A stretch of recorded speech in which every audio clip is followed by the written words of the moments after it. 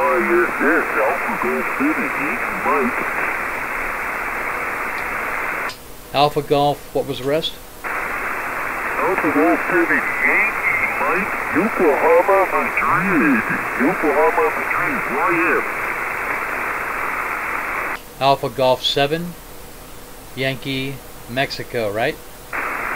QSL, I'm on 5 watts, 35 people low, back to you. Oh my gosh, that's amazing, man. Where are you at? I'm in Sammamish, Washington. Sammamish, Washington. I'm in your backyard with a portable setup. Roger, Roger. You're doing great, buddy. What kind of antenna? It's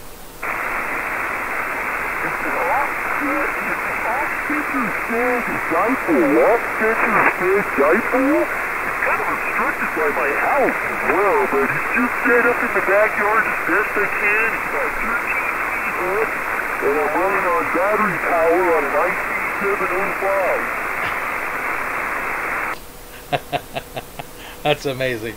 So I would say you're about a 4.5, 4.6, and that's incredible for 5 watts of power. I'm also making a YouTube video, so you'll be able to go to YouTube, search for your call sign, and you'll be able to hear this video, and you'll be able to hear your signal. You'll be able to hear how you sound. Over. QSL, I'll definitely have to look that one up. It's just amazing. I have an attic in the antenna, or an antenna in the attic. I have an antenna in my attic normally.